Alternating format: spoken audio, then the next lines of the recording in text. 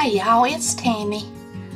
Today we're cleaning shrimp, butterflying shrimp, frying up some shrimp, and it's gonna be so good with the baked potato I made while I was at the grocery store. So y'all, pull up a chair and enjoy how to make good fried shrimp.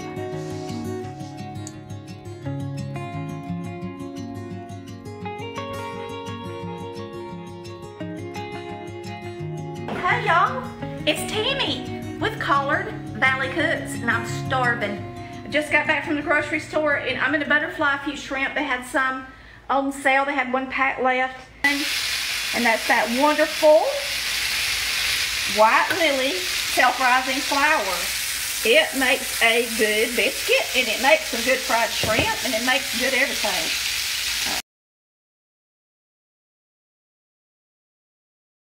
And I'm going to show you how to clean them real easy, to butterfly them, and get them in a skillet and have them in no time, and boy, they're good. So you can buy them already, you know, I like the big ones. Now, if you want to use a smaller shrimp, you can, and you can pound it out, and I'll show you what I'm talking about in a minute. But if you'll just take a fork, a large dinner fork, and run up through the center of the shrimp, so it's right on the top of the shrimp. His line goes right through there. So you just pull it up.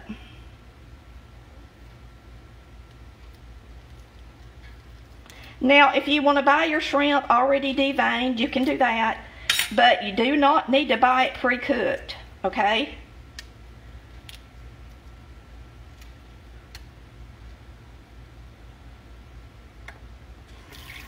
So make sure he's clean and you don't leave anything nasty in there, okay?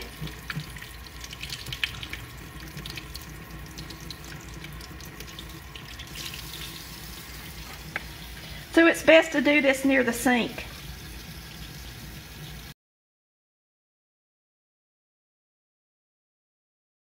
Nope. Because I ain't no shrimp expert. You know, I couldn't go down to the pond in the pasture and catch me some shrimp. I can guarantee it. Yep. Guarantee I didn't catch no shrimp in the pond. Yeah, here I can catch shrimp in a net, but we usually just buy it. Chris buys so much to fish with, it's crazy. We could eat shrimp every day. Mm-hmm. As much money as he spends on buying shrimp. All right, there it is with the tail on it. I'm not doing any more like that because it's a pain in the butt. And then I got to worry about it. Okay? I don't even know if they can see this good because you're kind of not on the side you ought to be on. But all right, you see that right there? That's what the fork brings up. See it? Mm-hmm. So it works good. It works very good. And the more you do it, the better you'll get at it. And I'm not an expert, like I said. But you know what? These are going to be delish. You really shouldn't cut them so far down as I've been doing. Cut them about like that. Mm-hmm. All right, there's 1, 2, 3, 4, 5. 1, 2, one more. Tell them about the first time you ate shrimp, what you did. That wasn't me. Who was it? I had a friend that they went for prom probably in high school. They lived in the mountains in North Georgia, and they probably went to Red Lobster or somewhere like that, and so they ordered shrimp, and they got what do you call them, the shrimp with the shells on, the cocktail shrimp. Yeah, like cocktail shrimp or whatever. And so they ate them, and they were like, well, they're okay. They're pretty good. They're a little fishy or whatever, you know. That and one's yellow for some reason. They went to school. It's just a different shrimp or different color. Okay. They went to school and asked one of their teachers in class. They said, Mr. Coach so-and-so, have you ever had shrimp? And he was like, well, yeah. And they were like, did you like it? And he said, yeah, I liked it pretty good. And they said, well, we like it, but it's crunchy, ain't it? And the teacher's coach said, "What are you talking about?" And they said, it's real crunchy. He goes, "No, shrimp's not crunchy." And they said, "Well, yeah." He goes, "Well, what'd your shrimp look like?" And they described it to him, and he's like, "You're supposed to take the shells off of it and de-shell it and all that. You just ate the shells and all. You're not supposed to do that." So I'm sure everybody in Red Lobster or wherever it was checking those boys out. I'm sure they all got a good laugh out of. Did their dates eat it that way too? Probably. All right, this is soul food seasoning. It's got a kick, and it's really salty, so you don't put salt, you just use it. It's from Dollar General, Clover Valley. Then you're going to put some pepper on them. And no, I don't put it in my flour. A lot of people want to know why I don't season my flour. Well, when you're using flour to bread stuff, don't you throw a lot of it away? Yes, most of the time. And all those seasonings that you have to put in there extra to season that much flour, you're throwing away too. So I always season this. We're going to pour a little bit of buttermilk on it. Not a lot, just a little. Enough to wet it. It's hard to judge exactly how much flour to get unless you fried stuff a whole lot, and you're always going to have a little bit left over. It's the way it is.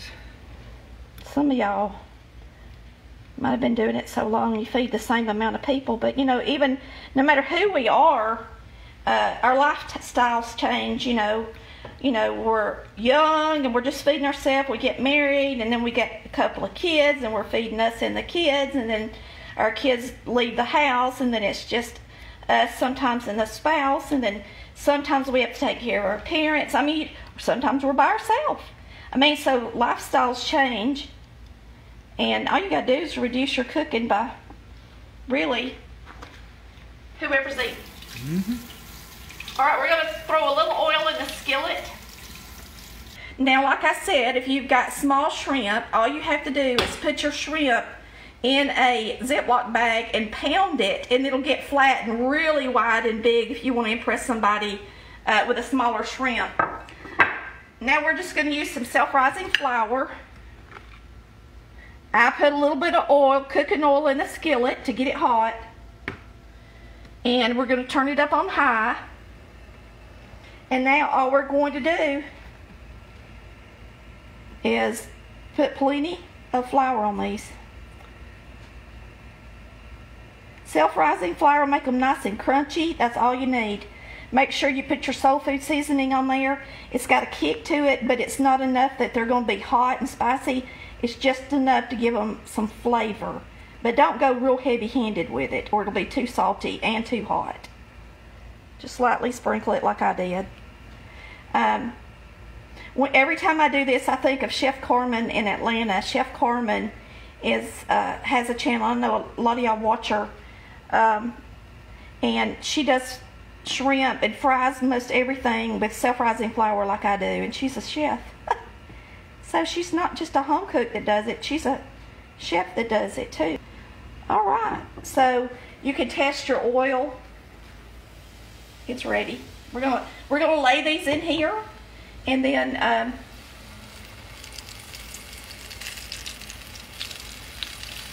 how y'all like our new light? We got it at the Bass Pro Shop yesterday. It's supposed to go on a boat to shine on fish. What do you think?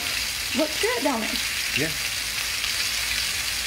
I guess I can see it good. Yeah, it's showing the pan. I hope it's not like, you know, how sometimes the light will not do as well. No, it looks good. Alright, that's not going to take but like a minute. Alright, so I'll let you tell your story while you're showing them the shrimp. And a while ago she asked why that shrimp was different color. There's white shrimp and brown shrimp. There are shrimp that are different color. So, but anyway, while we're watching this shrimp fry, it won't take very long. The first time I got on a treadmill, we were at a hotel, and I got out and went down to the workout room. This is when I was in really good shape because I was still young. And I got on the treadmill and I tried to figure out how to turn it on. and it wouldn't turn on. I was like, well, this thing, how does it work? I guess you just, and so I started kind of running on it a little bit, and it did move. And so I just, okay, I'll just work out on it like this. And it was really difficult, and I couldn't hardly run. I just about had to walk and hang on to the rails and push it and all that. And so I stayed on it about 20 or 30 minutes, which is a lot less than what I usually did. And there was a lady that came in there, and she was working out, and she just kept looking at me, and I thought, well, she must think I'm good looking or something. And I got down to the, I got off the treadmill, and I was over there wiping my face and all that kind of stuff. And then she went over there and turned it on and pushed the buttons and everything how it was supposed to turn on and started running on it. And I was like, oh, it runs. He didn't even know it was electronic, y'all. No he got on the treadmill and worked out on the treadmill without... It was quite a workout, too. Why is my timer not going off? Because I didn't hit the start button. Yeah. All right, here we go. I'd say they're ready Flipping to it. No time at all. Now see, we didn't have to double dip it. We didn't have to, you know, dip it and then dip it in the flour and then turn around and dip it again. And that's that wonderful White Lily self-rising flour. It makes a good biscuit, and it makes some good fried shrimp, and it makes good everything. All right, timer on. But anyway, I think the lady was pretty impressed that I could do that for 20 or 30 minutes. Because that did take a lot of power and strength and endurance. You couldn't have done that at your age now. I have a heart attack if I try to do that now. All right. So I got me a watermelon. I was going to show y'all. Well, Chris, I know they probably want to see the fried shrimp, honey bunny, but unless I'm really showing them something. Well, they got 24 seconds of fried shrimp left. So let them see it. To look at. Because I'm not doing anything interesting right now. That's what you think. Yeah. What I think. Now, if y'all were here, we'd give you a bite of shrimp. And a lot of y'all probably thinking, Lord, I could eat that much shrimp by myself. Well, so could we. But we are trying to do better, aren't we, Christopher? Yep. Tell them how much weight you've lost so far. I went from 226 to 212.5 this morning. That's pretty doggone good, y'all. Mm-hmm. And nothing gripes my tail more than to go to a restaurant and get shrimp and it be overcooked. So don't overcook it, okay? It should only take about a minute on each side at the most.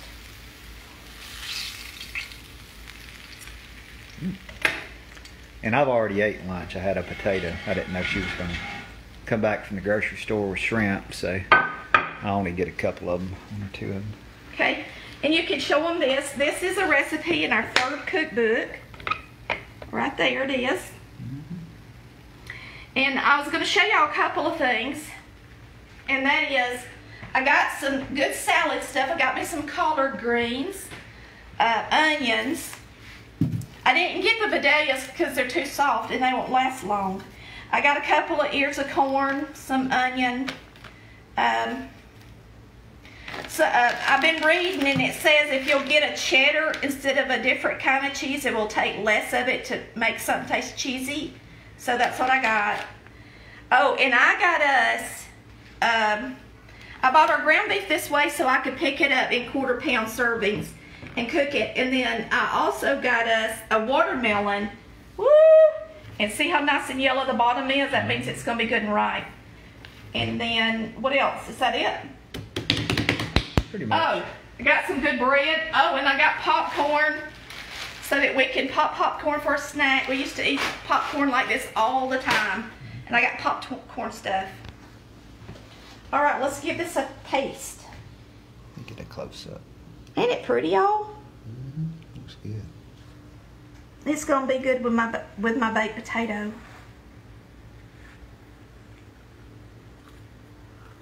Clap. Mm-hmm.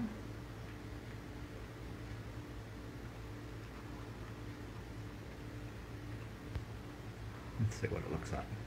You're not gonna believe this. What? You know how I am. You know how good I am at tasting things? Uh-huh. I can taste anything. I got a really good palate. This shrimp was pre-frozen. Mm-hmm. We live right here on the coast. Yep. And we got pre-frozen shrimp. You can taste it. It tastes similar to the freezer. Mm-hmm. Now, some of y'all can't tell the difference, but I sure can. So it's not fresh shrimp. We'd have to go get it from somebody else. We'd probably be better off making the shrimp that you fish with, because they're live, aren't they? Yes, but you're not supposed to do that. That gets... Why? Those guys are not selling food grade shrimp. Oh. They're not supposed to... Oh. You're not supposed to eat that. Okay. But I'm sure there are probably people that do. But I would not condone that. But we're not doing it. Nope. But you can go catch your own shrimp, and this is this time of year I mean, it's delicious. where you can do it, and you can catch them with nets out of the river and eat them. This recipe's perfect. It's the right amount of salt without being too salty. It's crunchy. It's perfectly fried. It's not overcooked. It's not I mean, it's really good, y'all. Good stuff. So, most people would think it was delicious, but I'm pretty picky about my shrimp. Yeah, it's hard to find a place where they actually serve fresh shrimp year-round. Mm-hmm. No matter where you are. Right. You know. You can be on the coast. A lot of people think that's because they take a vacation on the coast that they go in restaurants. Me and Chris used to have a place in Pensacola. We were there all the time. And I'm not kidding. I don't think we ever found a restaurant that served fresh shrimp. Or fish, hardly. But every once in a while, you'd find one that had some fresh fish. But now there is a restaurant in Darien that serves fresh shrimp. Yeah. What's the name of it? B&J's? B&J's. And then some of these down here, I think sometimes will have it. I don't think they always have it, but I think sometimes they do. Yeah, I've had fresh shrimp here before. Yeah. All right. Well, anyway, I'm going to cut my watermelon. I'm going to have me some of my baked potato. And we will catch you next time on Collard Valley Cooks. Y'all fry up some pretty shrimp for your sweetheart. They'll love it. Bye, y'all. Love ya. Thanks for watching.